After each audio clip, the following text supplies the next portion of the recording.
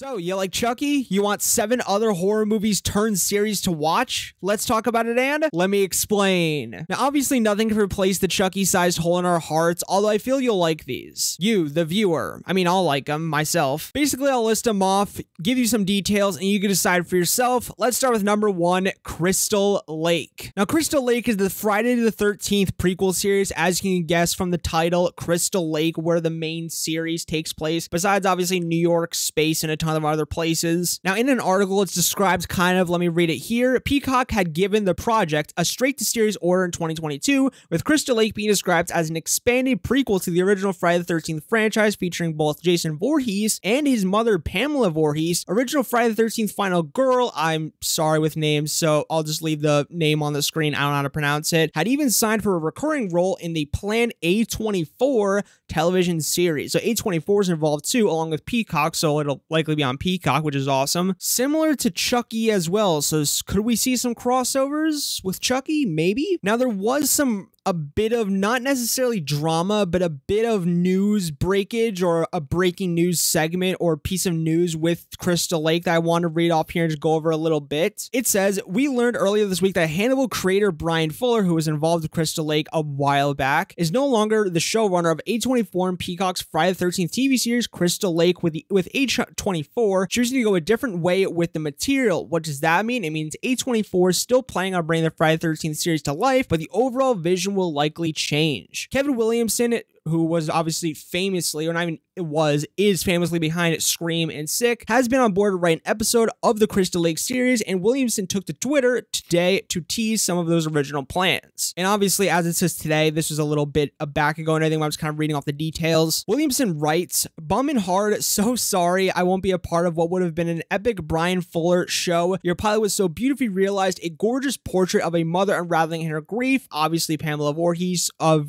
Jason's death, not to mention bloody horrific." He adds, "I was so looking forward to our hour-long chase episode," which is just insane to think about, because it's like, obviously Pamela Voorhees goes after different camp counselors in Friday the 13th Part 1, so maybe she goes after the original ones in this Crystal Lake series, but obviously we won't know, because obviously this is now scrapped, unfortunately. But damn, that would have been awesome. And it even is added in one of the, another tweet by somebody that says, "I have read the first 2 episodes. Brian Fuller's Crystal Lake was well on its way to becoming another Hannibal level reinvention that was simultaneously beautiful, sad, poetic, funny," which is pretty cool, because obviously Friday the 13th has some awesome comedy in it, and horrifying. I'm more in its passing, although obviously it's not past, it's still happening. It's just Brian Fuller's no longer the showrunner, and Kevin Williamson is likely no longer writing. Now, it's super unfortunate, but it's still coming, so I'm still curious to see the vision that comes from Crystal Lake. So number 2 is Welcome to Derry, which is the It Chapter 1 and It Chapter 2 prequel series. A lot of prequels here, which I'm actually pretty down for. Now, in a bit, it reads, "A familiar face is coming back to terrorize the children of Derry, Maine. Bill Skarsgård is set to star in and executive produce the Max It prequel TV series," because it's coming to, Max or HBO Max, however you want to describe it. Welcome to Derry, working title. He will be reprising the role or title role as It/Pennywise, the dancing clown, or Pennywise, from the hit 2017 New Line Cinema movie It and its sequel, It Chapter 2. A lot of it there. On the Warner Bros. Television produced series, Skarsgård is reuniting with he'll be reuniting with Barbara and Andy Muschietti, who'll be directing 4 episodes of the 9-episode series, which is fucking awesome to hear, because obviously they kicked ass with It Chapter 1 and It Chapter 2, and to see them all reuniting for at least 4 episodes is awesome. And obviously I'm pretty sure Andy and Barbara are, helping out in some way with the other episodes, which is super cool to fucking hear. And this is another series that I'm just so excited for. It's because I was so on board even before Bill Skarsgård was announced to be returning, but now that he is confirmed to be returning as Pennywise for this, Welcome to Derry, I'm even more on board and even more excited. Fuck yeah.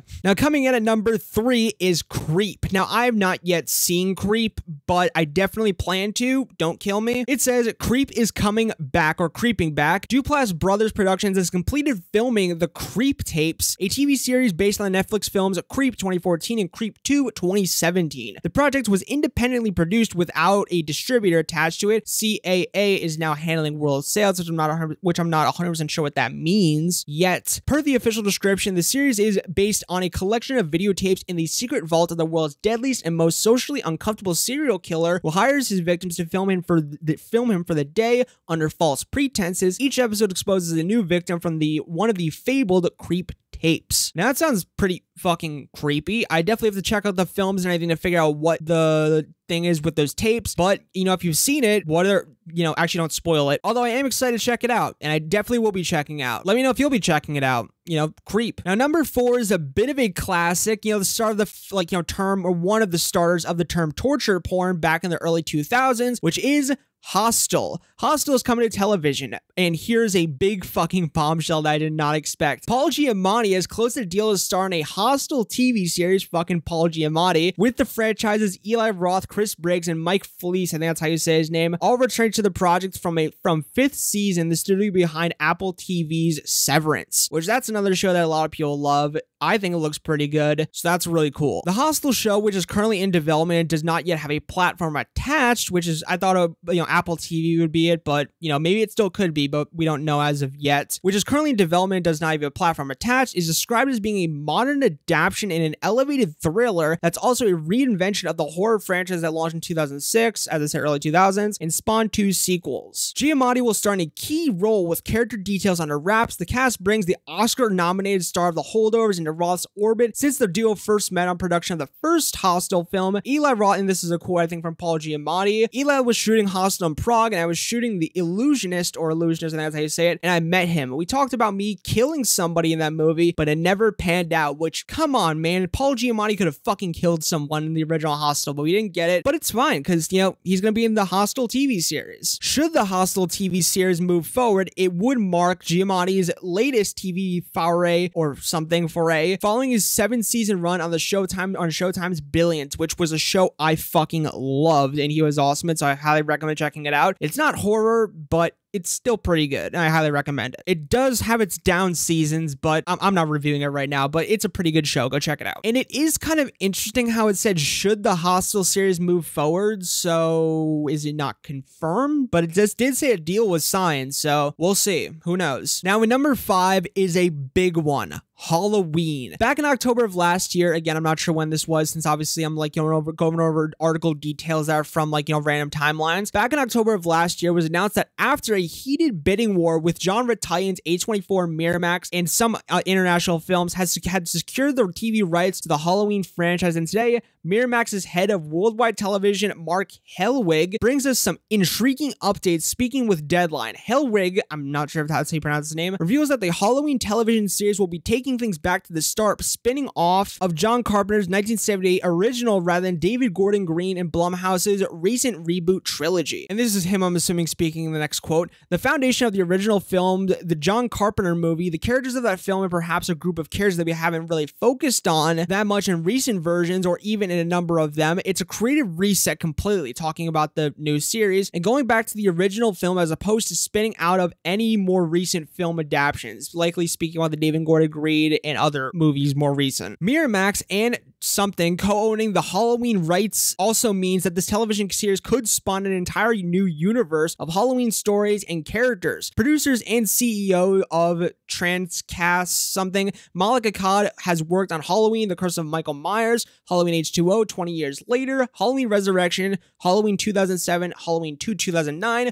so hopefully he has a bunch of ideas up his sleeve. And this series is already a pretty cool start, the TV series. It's a cool start. So, number 6 is a pretty cool one, and it's from a not a TV series, but a franchise, a movie series that I really fucking enjoy and find absolutely terrifying. Besides the most recent entry, which I have not yet seen yet, Conjuring 3, The Devil Made Me Do It, and that kind of reveals it, The Conjuring. The horror of The Conjuring is getting the TV treatment. HBO Max, now labeled Max or titled Max, is developing a TV series based on New Line Cinema's The Conjuring universe. The news was announced on Wednesday, yet again, probably a while back, exclusively specifically during Warner Bros. Discovery's unveiling of the Max streaming service on the Warner Bros. lot in Los Angeles. According to Warner Bros., the Conjuring television series will continue the story established in the feature films. Producer Peter Safran is attached as executive producer of the series via the Safran Company banner. James Wan, who also produced and directed several films within the franchise and in talks to also executive produce Wan's Atomic Monsters Productions, is backing the project alongside Warner Bros. Television. So it's pretty cool to hear James Wan may be involved, only as producer, unfortunately not director, although maybe that'll be announced somewhere down the line. Now, last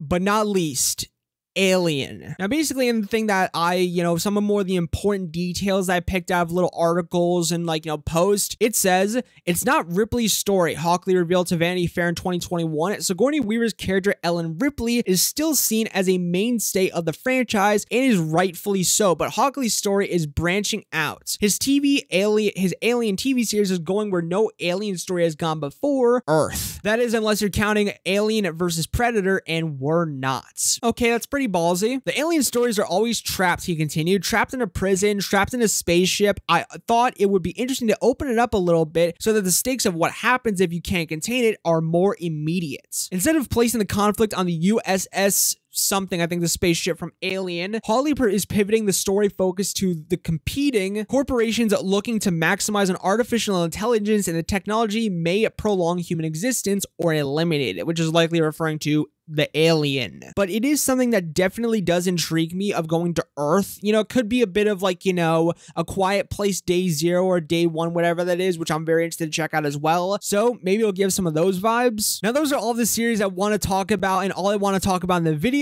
What are your thoughts? Which series are you most excited to check out? Which TV series are you most excited about? Is it Crystal Lake, the Friday the 13th prequel series? Is it Welcome to Derry, the It prequel series? Is it Creep, Hostel, Halloween, Conjuring, Alien? Which one has you more excited? And also, what are your theories on all of these series? Because there's a lot to really dive into when it comes to each individual series itself. Tons of theories, tons of things to talk about, but I'll save those all for separate videos. Also, what would you like to be the plots, the characters, the stories, everything you would want to see in all these prequels and all these extended universes for all of our favorite horror movie franchises now going to the little screen as TV series? And yeah, what are your thoughts? As per usual, all sources will be linked down below in the description. Thanks for watching it. Peace, my amigos, and peace out.